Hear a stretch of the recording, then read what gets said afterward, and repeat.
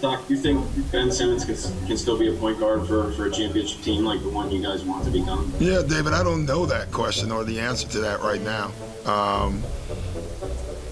So I don't know the answer to that. The bench unit struggled compared to their bench. Well, they didn't struggle. They didn't get a lot of shots, in their defense. I think during that stretch, it was more James, than them. So, it's just a tough night. Where are you? If you get the coach, you have to let Adrian Griffin coach that game. You can't do that. You got to let him coach. Can't do that. Got to let him coach. Can't do that. He did the work. No, You're 0-2. No, he did the work. But that was, hey, do you know what? First of all, he can't do that. But yes, he can. That's really hilarious. The Doc that. has lost his first 2 games. He could be the all-star coach tonight. You know what he could do? He could put him on his staff for that. Put him on. You got to put him on his staff. That is. Well, you can just you give him the money. We miss a shot and then nobody gets back. That's how we start out the third quarter. That tells you all you need to know about where our heads were. We had some guys here, we had some guys in Cabo. There were times you wanted to probably choke Ryan. Oh yeah, definitely, and vice versa, by the way. Yo, Doc Rivers has never taken an L in his life, I don't think, bro. My man, he'll take an L and it's a dub somehow, bro. He learned from the best. Yo, Look, he finessed his way into the Bucks organization. Like, that's still so funny to me. That's crazy. When they call Doc to be a consultant, I don't even think Doc did nothing dirty. Right? That's like, come on, man. It's not like he was retired. Like if you call a retired coach to be a consultant. He was 41-41, which is the worst percentage any coach of the year. You are 50% and you won coach of the year. How is this man getting? Who is this man? Who does he know? I've seen the trend now. I've seen the trend for years. What's the trend? The trend is always making excuses. Doc, we get it. Taking over a team in the middle of the season is hard. It's hard. We get it. Just like getting traded in the middle of the season is hard for a player. We get it. But it's always an excuse. It's always throwing your team under the bus. They lose to Memphis. Oh, it's just players. Memphis was playing G League guys and two-way guys. Then you look at his quotes over the weekend. Now he wants to take credit for the James Harden trade to the Clippers working out. He wants credit for that. There's never accountability with that guy. There's never accountability. Well, let me see. Most people are going to claim that I'm a Doc Rivers hater because I've made so many videos about him. And you wouldn't exactly be wrong. But the other night he made a comment that made me just say, when will you learn? When will you learn that your actions have consequences? The NBA has Doc Rivers listed as one of the top coaches of all time. And my honest reaction is, I truly do not understand it. The only accomplishment this man has is 1 championship to his resume, with 3 Hall of Famers.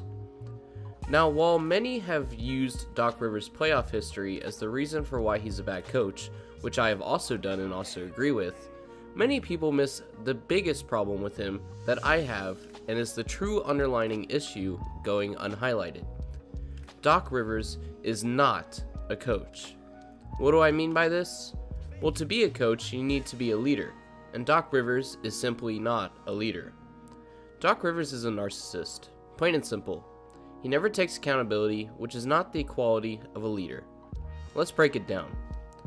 Doc Rivers is only concerned about winning when it boosts his own interest, and anytime he loses, he looks for any excuse but himself. He did it with the Celtics, he did it with the Magic, he did it with multiple people on the Clippers, he did it with Ben Simmons and Harden, and multiple members of the 76ers as well. And now, he's doing it with the Bucks. Which is why I'm making this video. Doc Rivers has left a path of havoc and devastation behind him everywhere he has gone, while he still somehow makes a career out of being a fraud. Let's go chronologically through the years of each team and break down all the problems he's had with players and the franchises, while trying to cover up for himself, putting up a shield and sword of words to protect his pathetic ego and status, and his failure to take accountability. Doc started out coaching for the Magic. Here he wouldn't have too many problems as he was still new. He had to play by the rules and help break out as a coach. But there still are a few notable mentions of controversy he got into during his first few years in Orlando. I'm sure a lot of you know the story by now, But in 2000, Tim Duncan almost took up the chance to join the Orlando Magic and leave the Spurs, under one condition. He got to bring his family along to away games. Doc Rivers refused, stating it was a business trip and families don't go on business trips. Tim Duncan was understandably frustrated and refused the offer, and the other players on the team became verbally angry as well. This was the first glimpse we got into Doc Rivers' arrogance and how it leads teams to fail. Tracy McGrady, understanding the situation of how Doc practically cost them a championship or more, yelled out, "I want to slap the fuck out of Doc Rivers' ass." McGrady said, "After all these years, I just found this out during the All-Star break. Doc Rivers, wait until I see him." Bruce Bowen summarized it by saying, "Doc said no." That's where we lost Tim Duncan. This wouldn't be the end of his Orlando controversy though. Several players would leave due to altercations with Doc Rivers, which, as we'll see as the years go on, will become a pattern. Horace Grant had an argument with Doc Rivers after having issues with his knee, and came out saying that McGrady also hated Rivers. Rivers and McGrady did damage control together and stated that this was untrue, but then later McGrady criticized Doc, with Doc criticizing him back, saying, "You deal with relationships every day in a heated environment, where you're screaming, you're pushing, and you're prodding. You gotta assume at some point, there's gonna be someone who takes issue with the way you do things. And when that happens, then the second decision you have to make is, can that guy still help the team in a positive way? If he can still help the team, then you take the hit yourself. If it becomes a distraction, then you have to eradicate it." That's what it became. Remember this quote whenever we dive into the Celtics and the other teams. Once again, an example of him covering for himself and molding the narrative. When McGrady and other players spoke out about him being an awful leader and coach, and following a 42-40 season and the failure of Tim Duncan, he was fired from the Magic, leading to our next chapter. Doc Rivers' boss on the Magic, GM John Westbird, even said, "Sometimes Doc has a selective memory of the past," which again, we'll see a pattern of. And here's where we get into the juicy part of Doc's career, the glorious championship years, which he shouldn't even be credited with, because Tom Thibodeau trained 3 Hall of Famers to be the top defensive powerhouse of the league. But yeah, sure, woo, yay, Doc Rivers, sure, you won a championship, whatever. In the first few years in Boston, the Celtics got swept, lost a Game 7, and had an 18-game losing streak, with one of the worst records for the franchise since 1996. But we're not here to talk about how Doc Rivers fundamentally is terrible at basketball. We're here for the drama he causes. When Paul Pierce first started with Doc, they were already having problems, with Pierce stating that they often butted heads with his new head coach. Basketball Network puts it, "Their arguments range from the truth shot selection to trusting his teammates with the ball. Paul said that they held too many meetings with Doc and team president Danny Ainge just to discuss his shot selection. People wouldn't believe how often they argued. They were always telling me how to play." This made Paul Pierce want to leave the Celtics even before the Big Three was made. Even with the championship, his years in Boston were littered with arguments and controversy. The 2008 Celtics roster was full of high egos, with them constantly getting into arguments which snowballed into fights. With Boston.com reporting, Paul Pierce said Kevin Garnett once proclaimed, despite his skinny frame, he was the strongest player on the team. When Pierce contended Garnett couldn't even beat their own teammate Leon Powell in an arm wrestling match, things escalated quickly. But what does a coach do when they have a locker room full of egos? I'll tell you what they don't do: get their ego involved in the contest as well, which is exactly what Rivers did. Doc even stated himself when talking to KG on a podcast years later, "My problem with y'all wasn't when y'all lost, it's when y'all went on a streak and tried to walk around rocking your shades like you're hot stuff. I'm like, oh boy, here we go, we're about to go to a bad place."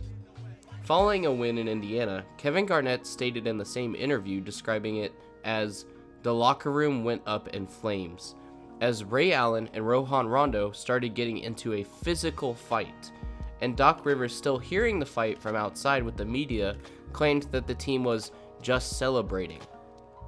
This would be one of many times that Doc has gone on record lying to the media.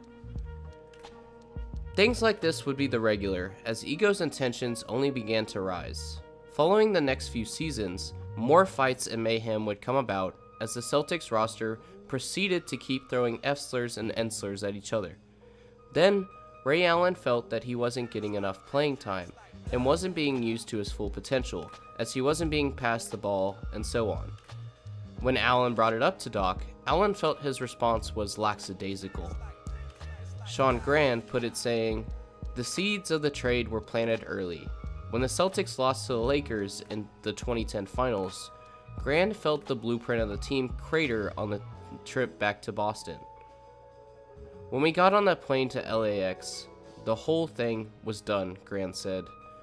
By the time the plane landed, the blueprint and the momentum and effect had already started rolling. There was also another fight on the Celtics bus as well. This further pushed Allen to leave to one of the Celtics' biggest competitors, the Miami Heat, and the rest of the team felt betrayed. This was one of the biggest splitting factors for the team, with the bad taste still being left in everyone's mouth to this day, despite Doc Rivers saying over a decade ago that the feud would be fixed, with none of them showing up for each other's jersey retirements or Hall of Fame ceremonies. Well, what does that have to do with Doc? It seems like Ray Allen was the one that left and everyone else got mad.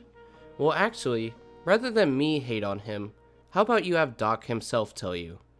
That's right, Doc Rivers himself said that he's the reason that Ray Allen left. Rivers even made passive-aggressive comments about the situation, saying, "As a coach, you gotta do what's best for the team. If guys don't like it, they're gonna leave.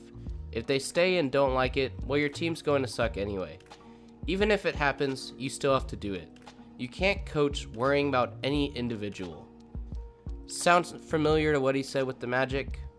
He also flat out said, "I was pissed at him. I was pissed at him for his reasons for leaving. But what people don't get, I wasn't pissed at him for leaving Miami. I could care less that he went there." When Doc Rivers gave Allen the ball less, it was in favor of Rajon Rondo, who he felt was better. So that means that Rajon Rondo and Rivers got together at least, right? Well, you'd be wrong again. Remember when I said that Doc was no better than the players when it came to ego and pissing contest? Well, just like everyone else in the locker room, Doc tried to physically fight Rajon Rondo. Rondo and Rivers had a history of not liking each other, stating in intense dislike. Then it all came to a head when Rondo dropped an F-bomb on Rivers, in which Rivers retaliated by charging at Rondo. Chris Sheridan even stated, "Doc Rivers does not like Rajon Rondo, okay? This is the #1 thing that's driving Doc out of here. He's sick of coaching Rajon Rondo, and Rajon Rondo is just a bad locker room guy." The fight happened in 2013, resulting in Doc Rivers stating that he would not return to the Celtics because of Rondo, and making us move on to our next chapter.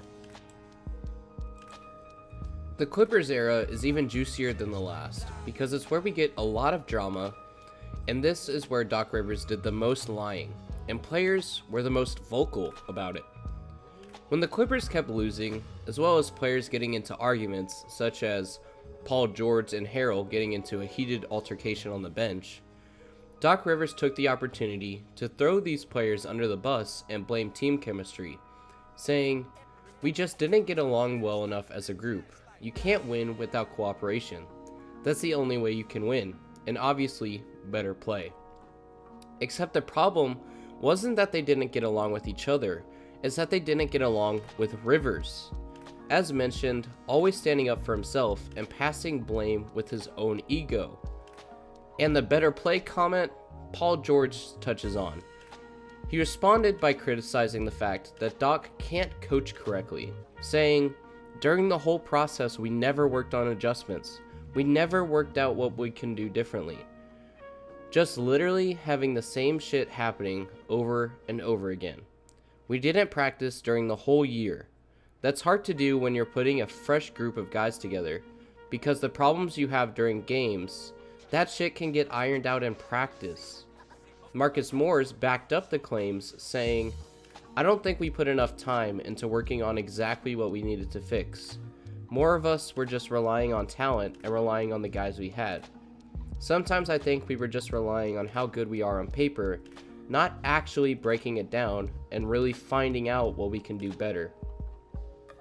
Now, while there were problems in the locker room, again, Doc only continued to make it worse, with players coming forward and saying the same thing I've been telling you all video, practically word for word. Rivers became as prominent a character in the workplace drama as Paul or Griffin or any other member of the roster, and as the authority in charge of managing sensitivities and arbitrating disagreements, Rivers increasingly grew entangled with the rest of the egos. And it seemed like Doc also had fun with it, like sending playground bullies after each other, reporting he would instigate and critique players behind their back to each other. Many Clippers reportedly saw Rivers as somewhat fake, a reputation that was perhaps solidified.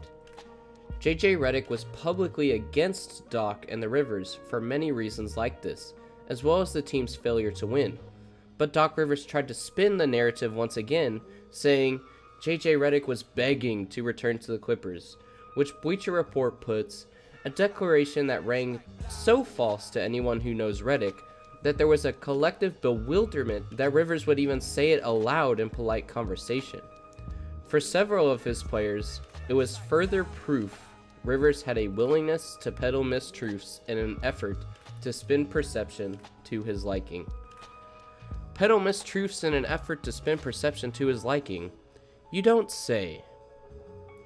Kevin Arnovitz continues saying, he's been overrated as a manager of relationships and egos. He finishes off the statement as well, saying, Doc Rivers might not, in fact, be the ideal coach for a team of strong veteran personalities. And that's been my entire point this whole video. Doc Rivers is a narcissist that simply knows how to play the media game. He can't handle veteran egos or talent because he has his own ego, and will, exactly as stated, peddle mistruths to his liking, as everyone on the roster and all Clippers executives have mentioned. However, despite the evidence, Doc Rivers continues the same storyline and blames everyone but him about the Clippers, saying, that team was never going to win. We just didn't get along well enough as a group, and you can't win without cooperation. Well, maybe they didn't get along well enough because you literally made them point fingers at each other talking behind their back.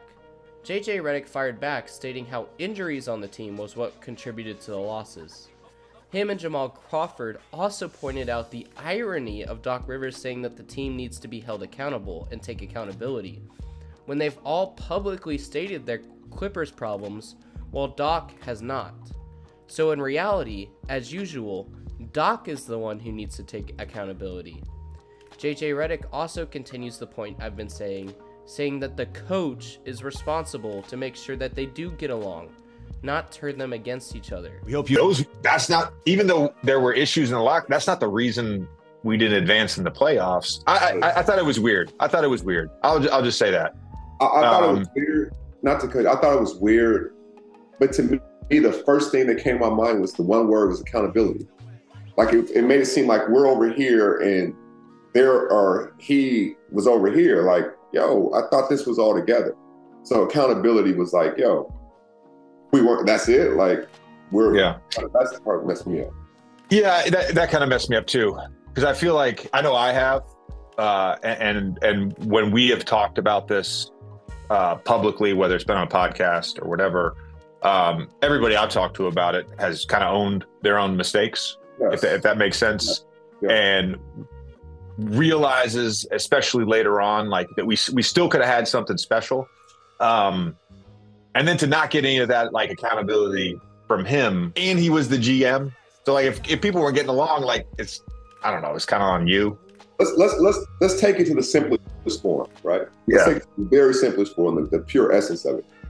How's the team you coach right now? Say what again? How old is your team that you coach? 8, 9 years old. If they're not getting along, whose fault is it? Whose job is it to get everybody on the same page? Oh, I had to stop him in practice 2 days ago because after a drill, somebody told something that I didn't think was particularly nice to another kid. So I stopped the drill. I lined them all up we're not going to speak to each other that way. That doesn't happen. I pointed out to another kid, hey, the other day in warmups, Manoa was trying to shoot threes. You told him he can't shoot threes. Right. I was like, why are you doing that? That's not being a good teammate, right? It's on the coach, 100%. The Clippers organization even professionally said it in their response to the firing, saying, the organization ultimately determined that the locker room, as currently constructed, lacked the requisite leadership and mettle to be a true championship team. It never ends with Doc, especially with the Clippers specifically. But I digress. Let's move on to the 76ers. The 76ers, where Doc Rivers' lying was put on even more public display. Say what you want about Ben Simmons, say what you want about Harden. Everyone knows I sure have. But Simmons has a point in saying your teammates are supposed to have your back. Your coaches are supposed to have your back. And I didn't have that at all. Stating that Doc Rivers intentionally was just trying to fuck with him. Not only that, but once again, the countless blaming of players to the media after losing in the playoffs. After the loss to the Hawks, a reporter asked if Ben Simmons can still be a good player for a championship team. And Doc responded, I don't know. Now, while Ben Simmons had his issues, as a coach, your response should be, yes. Build your team up, not tear them down. And don't help the locker room point at Ben. Doc Rivers, of course, tries to cover himself up, saying that one comment thing had nothing to do with why Ben wanted to leave. He even stated, I want the kid to do well. I don't have any bad feelings about him. Doc Rivers even went as far as to make up the bullshit to hype himself up, saying, there's nobody that's been more supportive than me. I have a tape someone sent me of almost an hour of me over and over praising Ben Simmons. Yeah, right. If that were true, you wouldn't have hesitated, which Doc Rivers proved himself by undoing his previous comments, subtly calling Ben a crybaby, stating, we need people to tell us the truth. Unfortunately, as a coach in the NBA, I have to do it a lot. I've accepted it as a coach over the years. Some handle it well, and some don't. Sometimes I don't deliver it well, even though I try. At the end of the day, everything I try to do is about winning. The people who can handle that can handle me very well. The people that can't probably don't handle me well, and I don't lose an ounce of sleep over it. Again, compare that to his excuses with the Magic and the Celtics. Now you may again try to be on Doc's side given how Ben handled the situation, but in comparison, here's what his teammates said. If I didn't like playing with him, I would be honest about it. I love playing with him because he adds so much to our team. We've been building this team around us. I'm disappointed that he's not here, Embiid said. He's a huge part of our team, Harris added. So him not being here, it is disappointing. It's like I said to guys on the team, to all of us, he's still part of the team. He's still our brother as well. So I hope the situation could get resolved. Doc then suspended Ben from practice, claiming that he was a distraction, again similar to other excuses he's made, which only made things worse. Once Ben left, he ended the back and forth, summarizing it saying, Doc Rivers said what he said. Nobody apologized, and Doc Rivers was never reprimanded, which it seems Doc never is, which is the point of this video. Then, we move on to James Harden. James Harden was yet another victim of Doc Rivers putting down players after losses, with clips of him flat out saying, James Harden was the reason we lost, after losses to the Pistons. After Harden shot 4 for 19 one night, Doc Rivers did the same thing he did with the Clippers, picking a player to stand in the center of the locker room to have tomatoes thrown at them. ESPN puts it, days later, Rivers brought it up in a team meeting, sources said, specifically mentioning several of the players who expressed concerns about Harden's actions. The whole episode was uncomfortable, one team source said. Even if we agreed of the substance with Rivers' message to Harden, the idea of holding him accountable, it was awkward for the players who were named. Harden reportedly was one of the biggest unofficial reasons that Doc got fired from the 76ers, because of their constant rocky relationships and tensions like this. Doc Rivers even admitted it while he was out of a coaching job, saying, he's probably why I'm on TV right now. But instead of taking accountability, as we keep saying, he kept placing the blame on Harden for overreacting, stating, I would say not making the All-Star team really bothered him. even though Doc continued to degrade him in post-game interviews along with Ben Simmons, debating on the Dan Patrick Show which player frustrated him more, rather than pointing out that he is the common denominator in every altercation between players on his teams. In any case, Doc was fired from the 76ers and was out of coaching for a year, until this season. And then we have the Bucks. I won't comment on the fact that the team is 3-7 since hiring him, but I will comment on how Doc responded, which caused me to make this video and once again point out Doc's arrogance. His typical tactic of pointing fingers to the players rather than him as the coach, saying, "Our players were in Cabo." Yeah, the Bucks roster that has Damian Lillard and Giannis that scored 200 points in an All-Star game with Dame winning MVP were definitely in Cabo. It's not the fact that you're just terrible, Rivers. And finally, someone else commented on it. Remember JJ Redick's criticism from the Clippers? Well, JJ Redick continues his criticism, screaming, "I've seen this trend for years. The trend is always making excuses. Doc, we get it. Taking over a team in the middle of a season is hard, but it's always an excuse. It's always throwing your team under the bus. There's never accountability with that guy," which is exactly what I've been saying this whole time. So hopefully, with all this evidence, you see my problem with Doc Rivers and his own vanity and self-absorption. If you still don't believe me, then viewers, I now have a challenge for you. Every time the Bucks lose now, keep account of how many times he talks about his own coaching and how many times he talks negative about the players. I guarantee you him criticizing the players outweighs criticizing himself at least 3-1. 3-1. A number Doc Rivers is also fond of. Anyway, I genuinely don't understand how Doc Rivers still holds a coaching position with these claims. Remember, this isn't even mentioning his playoff failures. Doc Rivers just needs to stay out of the locker room and out of basketball operations for any team. I know I ranted about this video, but Doc Rivers being a scared lying baby against the media has always bothered me, just as JJ Redick said. I could go on for hours. And with that being said, like, subscribe, all that good stuff. I'll see y'all in the next one. Nathan Bunnett, angrily signing off. This is not okay. This needs to stop now.